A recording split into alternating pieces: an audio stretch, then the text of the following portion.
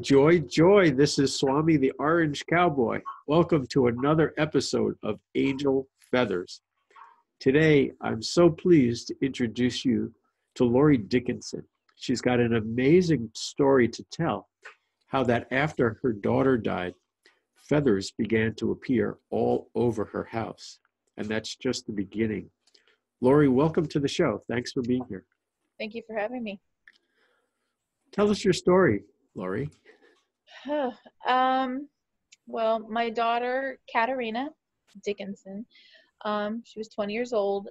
She passed away 23 months ago, February 10th of 2017. And at 4:45, I got that knock on my door that every parent dreads from the police, that my daughter was killed in a car crash. A couple days later, I received a phone call from a stranger that had a dream about my daughter.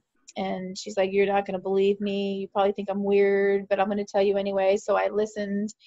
And she said, "I had a dream about your daughter, and my sister died 10 years ago, and I haven't dreamed of her ever. But I dreamed of her for the first time in my life last night. But she was with this beautiful blonde girl in a field of flowers, and this blonde girl had a feather in her hand, and she was taking the feather and she was waving it back and forth, and she was skipping and singing. And she called her over to this lady, and she started singing, 'You're my sunshine, my only sunshine,' to her. And just beautifully, she said. Her voice was gorgeous. And I mean, Katerina loved to sing, but I don't remember her voice being gorgeous, but I guess in heaven it's gorgeous now. And she said to this lady, she says, "I want you to tell my mom that I've contacted you and that I'm singing this song to you." She goes, "I don't know your mom." She goes, "You will. You'll find me. Go on Facebook tomorrow and you're going to find a news feed about me and my mother, and I want you to tell her." Well, that's what that lady did. She contacted me and she told me. And I was flipped because the song, "You're My Sunshine," I sung to my daughter since birth. And we actually had it imprinted in a sterling silver necklace she did for her sister for her birthday. And it had a sun on it and "You're My Sunshine" on the other end. Shortly after that phone call, I was in the bathroom. I was getting ready to take a bath. I take a bath in this jacuzzi bathtub that has a waterfall outside. And Katerina always knew when I took my bath. It was around 7 o'clock. So I went to run the faucet, and on top of the faucet was a beautiful white feather about this big. Wow. Sitting on the faucet. And I looked at it and I was like, "What is that?" And I looked down and I'm like, "That's a feather." And immediately I knew. My whole body just got goosebumps, and it was a sign from her. And that was like 2 days after she died.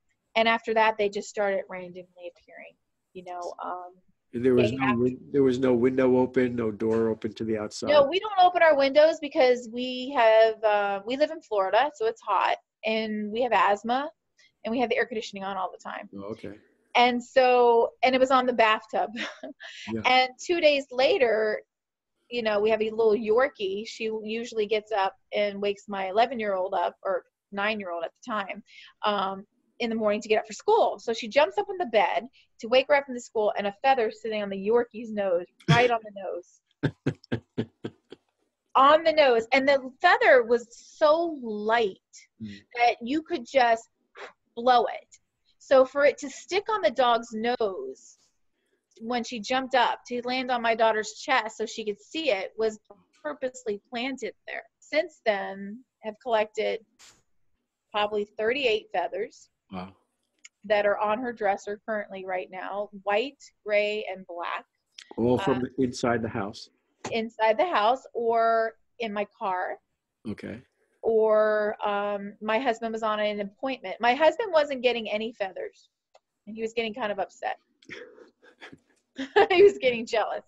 So he says to Katerina on the patio one day, he goes, "Katerina, I need a feather," because he's not the believing type, those kind of things. So he goes, "Listen, I need a feather just for me that I can see just myself, that I don't miss it, and I just want it for me." And he goes, "I want it big so I don't pass it up." So he goes to work that day. He goes on an appointment. He goes into this lady's house to write her for a contract. And he walks into the house, and lo and behold, was a mermaid quilt behind this lady's couch. And my daughter was a traveling mermaid. So the quilt's behind there, and he's like, nah, that's coincidental. That's not good enough. Not good enough, Katerina. Anybody can have a mermaid quilt. So he leaves the appointment, gets his contract. He opens up the door, and they're talking about Katerina during this whole conversation. He walks out the door, and an owl feather this big was sitting on the front porch right outside the door. Wow. And the lady he sold it to, she comes out and she goes, I think this belongs to you. Wow. And he comes home and he goes, I got my feather. It's real, it's Katerina. And I said, I told you. A lot of people who do believe in angels talk about how they see feathers and they pick them up. But that's outdoors.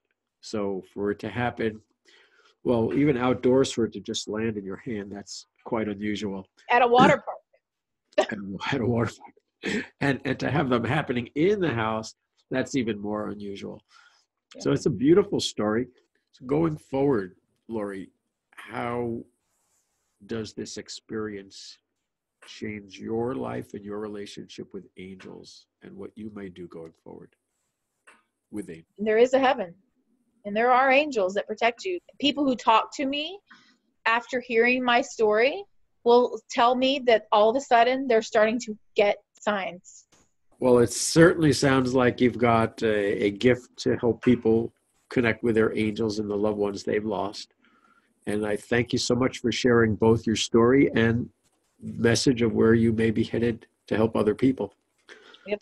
Thank you so much for being here, Lori. Thank you. Folks, until next time, this is Swami, the Orange Cowboy, wishing you angel feathers of joy, joy, joy.